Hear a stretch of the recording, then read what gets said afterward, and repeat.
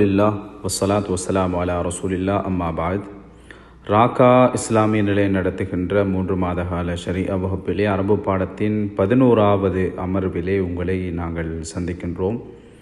சென்ற அமர்விலே அரபியா பைனயதாயிக் என்ற நூலின் முதலாவது மாணவ நூலிலே வஹதா அர்ராபியா 4வது பாடமான ஹயாத்துல் யௌமியா என்ற பிரதான தலைப்பின் கீழே வந்திருக்கக்கூடிய முதலாவது உரையாடலை பார்த்திருந்தோம். இன்றைய இந்த அமர்விலே அந்த தொடரிலே வரக்கூடிய ஹிவாரு சானி 2வது உரையாடலை தான் நாங்கள் படிக்கப் போகின்றோம். அதே ஹயாத்துல் யௌமியா அன்றாட வாழ்க்கை என்ற அந்த தலைப்பிலே வரக்கூடிய 2வது உரையாடலை தான் நம்ம இந்த அமர்விலே படிக்கப் போகின்றோம். ஹிவாரு அஸ்ஸானி 2வது உரையாடல். உன்துர் அவதானி, வஸ்ஸமி' கேளு, வ அஇத் மீட்டு என்ற அந்த தலைப்பை ஒட்டி வரக்கூடிய ஏனைய செய்திகளை நாங்கள் பார்க்க போகிறோம். இது ஒரு வீட்டிலே விடுமுறை நாளிலே நடைபெறக்கூடிய ஒரு உரையாடல். விடுமுறை நாள் ஒன்றிலே நடைபெறக்கூடிய உரையாடல் குறித்து வரக்கூடிய செய்திகள் தான் இங்கே பதிவு செய்யப்பட்டிருக்கின்றன. தாய் சொல்றா, ஹாதா யௌமுல் உத்லா, ஹாதா யௌமுல் உத்லா, இது விடுமுறை நாளாகும். ஹாதா என்றால் இது, யௌம் நாள், அல் உத்லதி விடுமுறை.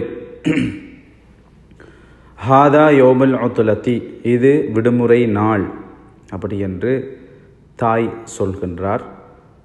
அபு தந்தை சொல்றார், ஹாதா யௌமுல் அமல் இது வேலை நாள். ஹாதா இது, யௌம் என்ற நாள், அல் அமலி வேலையுடைய நாள் அப்படின்னு சொல்லி தந்தை சொல்றார். அப்போ எனவே இதில் நீங்கள் பார்க்கலாம், ஹாதா யௌமுல் உத்லா, ஹாதா யௌமுல் அமல். இங்கே ஹாதா என்பது முதக்கரிலே ஆண்பாலிலே பயன்படுத்தப்பட்டிருக்கிறது. காரணம், யௌமு என்பது முதக்கராக இருக்கின்ற காரணத்தினால கீழே தந்தை சொல்லுகின்ற ஹாதா யோமுல் அமல் இது வேலை நாள் என்று சொல்லுகின்ற அந்த வாசகத்திலும் ஹாதா பயன்படுத்தப்பட்டிருக்கிறது முதக்கராக. ஏனென்றால் யௌம் என்ற கலிமாவும் முதக்கராக இருக்கின்ற காரணத்தினால ஹாதா யௌமுல் அமல். தாய் சொல்றா, ஹாதா யௌமுல் உத்லதி இது விடுமுறை நாளாகும். ஹாதா என்றால் இது, யௌம் என்ற நாள், அல் உத்லதி அல் உத்லது என்றால் விடுமுறை, இது விடுமுறை நாளாகும் என்று தாய் சொல்கிறார். தந்தை சொல்றார், ஹாதா யௌமுல் அமலி, அமல் என்று சொன்னால் வேலை, யௌம் என்றால் நாள், இது வேலை நாளாகும் என்று தந்தை சொல்றார். அல் உம்மு தாய் கூறுகின்றார், மாதா சதஃஅலு யா தாரிகு, மாதா என்ன, சதஃஅலு நீ செய்வாய், யா தாரிகு தாரிகே தாரிகே நீ என்ன செய்வாய். ச என்பது எதிர்காலத்திலே வருங்காலத்திலே நடைபெறக்கூடிய ஒரு செயலை குறித்து அறிவதற்காக வேண்டி பயன்படுத்தப்படக்கூடிய ஒரு வாசகம்தான் அது. இந்த சொல் சதஃஅலு என்பது வருங்காலம், அதாவது எதிர்காலத்தை குறித்து தான் பயன்படுத்தப்பட்டிருக்கிறது என்பதற்கான அடையாளம்தான் இந்த ச என்ற சீன் அங்கே பயன்படுத்தப்பட்டிருக்கிறது. தஃஅலு என்றால் செய்வாய் அல்லது செய்கின்றாய் என்று அர்த்தம் இருந்தாலும் ச என்பது அது கன்ஃபார்மாக உறுதியாகவே வருங்காலத்தை எதிர்காலத்தை குறித்து தான் பயன்படுத்தப்படுகிறது என்பதை நம்ம விளங்கிக் கொள்ளலாம்.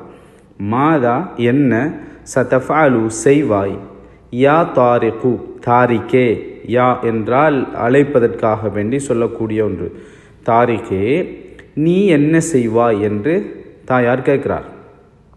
மாதா என்ன, சதஃஅலு நீ செய்வாய், யா தாரிக் தாரிகே தாரிக் சொல்றார்.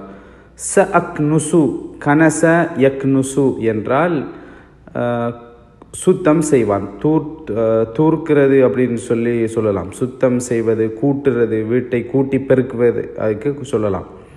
ச அக்னுசு குருஃபத்தல் ஜுலூசி, குருஃபா என்றால் அறை, ஜுலூஸ் என்றால் அமரக்கூடிய விசிட்டர்ஸ் விருந்தாளிகள் அமரக்கூடிய அந்த அறையை நான் பெருக்குவேன் அப்படின்னு சொல்றார், கூட்டி பெருக்குவேன் என்று சொல்றார். தாரிக் சொல்றார், ச இங்கே ச பயன்படுத்தப்படுவது எதிர்காலத்திலே, வருங்காலத்திலே நான் என்னதை செய்வேன் என்பதை உறுதிப்படுத்துவதற்காக வேண்டித்தான் இந்த ச என்றது பயன்படுத்தப்படுகிறது. ச அக்னுசு நான் பெருக்குவேன், கூட்டி பெருக்குவேன்.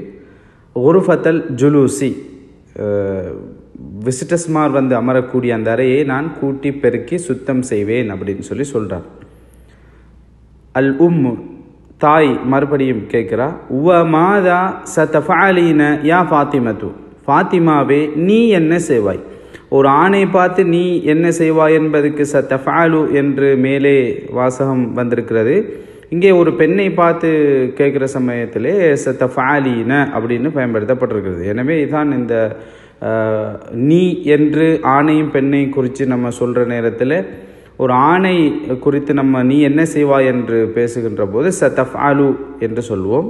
அதே நேரம் அந்த நீ என்று நாம் ஒரு பெண்ணை பார்த்து கேட்பதாக இருந்துச்சுட்டு சொன்னால் சதஃபாலீன என்ன செய்வாய், யா ஃபாத்திமத்து ஃபாத்திமாவே. வா மாதா, வா என்பது கன்ஜக்ஷன், அதாவது மேலே தொடர்ச்சியாக வசனத்தை இணைப்பதற்காக பயன்படுத்தப்படக்கூடிய ஒரு வார்த்தை, ஒரு சொல். வமாதா நீ என்ன, வமாதா என்ன, சதஃபாலீன செய்வாய், யா ஃபாத்திமத்து ஃபாத்திமாவே நீ என்ன செய்வாய் அப்படின்ட்டு தாய் கேட்குறா. என்ன விடுமுறை நாள் தானே, அந்த விடுமுறை நாளில் நடைபெறக்கூடிய செயற்பாடுகளை தான் அவங்க கேட்குறாங்க.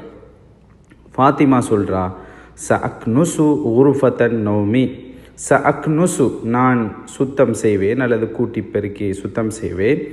உருஃபத்தன் நௌமி, உருஃபத்தல் ஜுலூஸ் என்றால் அமருகின்ற அறை, சிட்டிங் ரூம் என்று சொல்லலாம். உருஃபத்தன் நௌம் என்று சொன்னால் பெட்ரூம், உறங்கக்கூடிய அறை. உருஃபா என்றால் அறை, அந்நௌம் என்று சொன்னால் உறக்கம், உறங்கக்கூடிய பெட்ரூமை நான் கூட்டி பெருக்கி சுத்தம் செய்வேன் என்று ஃபாத்திமா சொல்கிறான். வமாதா சதஃபாலீன யா ஃபாத்திமத்து, ஃபாத்திமாவே நீ என்ன செய்வாய்? ஃபாத்திமா சொல்கிறா, ச அக்னுசு நான் கூட்டி சுத்தம் செய்வேன். உர்ஃபத்தன் நௌமி பெட்ரூமை, படுக்கை அறையை நான் சுத்தம் செய்வேன் அப்படின்னு சொல்கிறான். அல் தாய் கேட்குறா, வமாதா சதஃபாலு யா அஹ்மது, அஹ்மதே நீ என்ன செய்வாய்? சதஃபாலு நம்ம முன்னர் பார்த்தோம், சதஃபாலு என்றால் என்ன அப்படின்றத நம்ம பார்த்தோம். வமாதா என்ன, சதஃபாலு செய்வாய், யா அஹ்மது அஹ்மதே நீ என்ன செய்வாய். ச என்பது எதிர்காலத்திலே வருங்காலத்தில் நடைபெறக்கூடிய ஒன்றிலே நீ என்ன செய்வாய் என்பதுக்காக வேண்டித்தான் இந்த ச பயன்படுத்தப்படுகிறது. அஹ்மது சொல்றார், ச அக்ஸிலுல் மலாபிஸ, கஸல யக்ஸிலு என்றால் கழுவினான். ச அக்ஸிலு நான் கழுவுவேன். அல் மலாபிஸ மல்பசுன் ஜம்மு மலாபிசு ஆடைகளை நான் கழுகுவேன் என்று அஹ்மது சொல்றார். ச அக்ஸிலு கழுவுவேன், கழுவுவேன், அல் மலாபிஸ ஆடைகளை நான் கழுவுவேன் அப்படின்னு சொல்றார். வமாதா சதஃபாலு யா அஹ்மது, அஹ்மதே நீ என்ன செய்வாய் என்று கேட்டபோது, தாய் கேட்டபோது அஹ்மது சொல்றார், ச அக்ஸிலுல் மலாபிஸ நான் ஆடைகளை கழுவுவேன் அப்படின்றார். அல் தாயார் கேட்கிறா, வமாதா சதஃபாலீன யா லத்தீஃபத்து, லத்தீஃபாவே, யா லத்தீஃபத்து லத்தீஃபாவே, சதஃபாலீன செய்வாய். வமாதா, வமாதா என்ன, சதஃபாலீன செய்வாய், யா லத்தீஃபத்து லத்தீஃபாவே. வமாதா என்ன, சதஃபாலீன செய்வாய், யா லத்தீஃபத்து லத்தீஃபாவே நீ என்ன செய்வாய் அப்படி என்று தாய் கேட்குறா. லத்தீஃபா சொல்கிறா, ச அக்வி கவா யக்வி, ச அக்வில் மலாபிஸ, மல்பசுன் ஜம்உ மலாபிசு ஆடைகளை, மல்பசுன் என்றால் ஆடை, மலாபிசு என்றால் ஆடைகள், ஆடைகளை நான் அயன் பண்ணுவேன் அப்படின்னு சொல்லி சொல்கிறா. ச அக்வி கவா யக்வி அல் மலாபிஸ ஆடைகளை, மிக்வாத் என்று சொன்னால் அயன் புக்ஸுக்கு சொல்லுவாங்க. ச அக்வி அல் மலாபிஸ நான் ஆடைகளை அயன் பண்ணுவேன் அப்படின்னு சொல்லி லத்தீஃபா சொல்கிறான். அல் ஜத்தா பாட்டி சொல்கிறா, அன நான், ச அக்ஸிலுல் அத்துபாக்க, தபக்குன் ஜம்உ அத்துபாக்குன் முன்னைய பாடங்களிலே நம்ம படிச்சிருந்தோம். ச அக்ஸிலுல் அத்துபாக்க, தபக்குன் ஜம்உ அத்துபாக்குன்னு சொன்னால் பீங்கான்கள். அன நான், ச அக்ஸிலு கழுவுவேன், அல் அத்துபாக்க பீங்கான்களை, சாப்பிடக்கூடிய உணவு தட்டுக்களை நான் கழுவுவேன் அப்படின்னு சொல்லி ஜத்தா சொல்கிறான். அன நான், ச அக்ஸிலு கழுவுவேன், அல் அத்துபாக்க உணவு தட்டுகளை நான் கழுவுவேன், பீங்கான்களை அல்லது பீங்கான்களை நான் கழுவுவேன் என்று ஜத்தா சொல்கிறார் பாட்டி. ஜத்து பாட்டன் சொல்கிறார், வ அன நான், வ என்பது கன்ஜக்ஷன், மேலே உள்ள வசனத்தை அந்த உரையாடல் தொடர்ச்சியாக வருகின்றதுனால இணைப்பதற்காக பயன்படுத்தப்படுகிறது. வ அன நான் சஅக்ரஉ அல் குர்ஆன, வ அன சஅக்ரஉ அல் குர்ஆன நான் சஅக்ரஉ ஓதுவேன், அல் குர்ஆன குர்ஆனை ஓதுவேன் என்று பாட்டனார் சொல்றார். வ அன சஅக்ரஉ அல் குர்ஆன ஜத்தா சொல்றார். அன சஅக்ஸிலுல் அத்பாக சாப்பிடக்கூடிய பீங்கான்களை பிளேட்களை நான் கழுவுவேன் என்று ஜத்தா சொல்றார் பாட்டி. பாட்டன் சொல்றார் வ அன நான் சஅக்ரஉல் குர்ஆன குர்ஆனை ஓதுவேன் என்று சொல்லி பாட்டனார் சொல்றார். கரஅ யக்ரஉ ஓதினான், கஸல யக்ஸிலு கழுவினான், ஃபஅல யஃஅலு செய்தான், கவா யக்வி அயன் பண்ணினான், அதே போல கனச யக்னுசு கூட்டி பெருக்கினான் சுத்தம் செய்தான் போன்ற இந்த ஃபியட்கள் தான் இந்த பாடத்திலே வந்திருக்கக்கூடிய ஃபியட்களாக இருக்கின்றன. இந்த பாடத்துடைய பிரதான விஷயம் என்னன்னு சொன்னால், ஒரு ஆணை பார்த்து நீ என்ன செய்வாய் என்றதுக்கு மாதா சதஃப்அலீன, மாதா சதஃப்அலு என்று கேட்க வேண்டும். ஒரு பெண்ணை பார்த்து நீ என்ன செய்வாய் என்று கேட்கிற சமயத்தில் மாதா சதஃப்அலீன. எனவே தஃப்அலு என்றால் ஒரு ஆணை பார்த்து நீ செய்வாய் என்பதை குறிக்கும். தஃப்அலீன என்றால் ஒரு பெண்ணை பார்த்து நீ செய்வாய் என்பதை குறிக்கும். இதுதான் இந்த பாடத்திலே மிக முக்கியமான விஷயமாக இருக்கிறது. ஆனால் நான் செய்வேன் என்று சொல்கின்ற சமயத்தில் அஃப்அலு, அக்னுசு, அக்ஸிலு, அக்வி, அக்ஸிலு நான் கழுவுவேன், அக்னுசு நான் கூட்டுவேன், அக்வி நான் அயன் பண்ணுவேன், அக்ரஉ அதில் ஆண் பெண் என்று வித்தியாசம் கிடையாது, ரெண்டு பேருமே அக்ரான்னு தான் சொல்லுவோம். ஆனால் ஒரு நீ என்று சொல்லி ஒரு ஆணிடம் கேட்குற சமயத்தில் சதஃப்அலு அல்லது தஃப்அலு என்று கேட்போம். பெண்ணை பார்த்து கேட்பதாக சொன்னால் தஃப்அலு என்பதை தஃப்அலீன என்று மாற்றி கேட்க வேண்டும் என்பது தான் இந்த பாடத்திலே இடம்பெறக்கூடிய முக்கியமான விஷயமாக இருக்கிறது. இதிலே பின்னர் கீழே அல் முஃபரதாத்து ஒருமை சொற்கள் தரப்பட்டிருக்கின்றன. யௌமுல் அமல் வேலை நாள், யௌமுல் உத்லதி விடுமுறை நாள், மலாபிசுன் மலாபிசுன் ஆடைகள், மலாபிசு அல்லது மலாபிசு ஆடைகள், யக்ஸிலு கழுவான், அத்துபாக்குன் பீங்கான்கள் பிளேட், யக்வி அயன் பண்ணுவான், யக்னுசு கூட்டி பெருக்குவான், யக்னுசு கூட்டி பெருக்குவான், அத்துபாக்குன் அத்பாக்குன் பீங்கான்கள், கவா யக்வி அயன் பண்ணுவான், யௌமுல் உத்லா விடுமுறை நாள், கஸல யக்ஸிலு கழுவுவான், யௌமுல் அமல் வேலை நாள், மல்பசுன் ஜம்உ மலாபிசு ஆடைகள், மல்பசுன் ஜம்உ மலாபிசு ஆடைகள். கீழே ஒரு பயிற்சி தந்திருக்கிறார்கள், தத்ரீபு பயிற்சி. அஜிப் அனில் அஸ்இலா பிஹ்திசாரின், அஜிப் விடையலி, அனில் அஸ்இலா கேள்விகளுக்கு, பிஹ்திசாரின் சுருக்கமாக. மேலே உள்ள உரையாடலை நன்றாக வாசிச்சிருப்போம், ஹிவாரை நல்லா வாசிச்சிருப்போம்னு சொன்னால் இதுக்கு நாங்களே பதில் சொல்லலாம். My யக்ஸிலுல் மலாபிஸ, my Mann சயக்னுசு குர்ஃபத்தல் ஜுலூசி, Mann சயக்ரஉல் குர்ஆன, Mann சயக்னுசு குர்ஃபத்தன் know me, Mann சயக்ஸிலுல் அத்பாக, Mann சயக்வில் மலாபிஸ, come அஃப்ராதுல் உஸ்ரா, Mann Hum Madha ஹாதல் ஹிவாரு.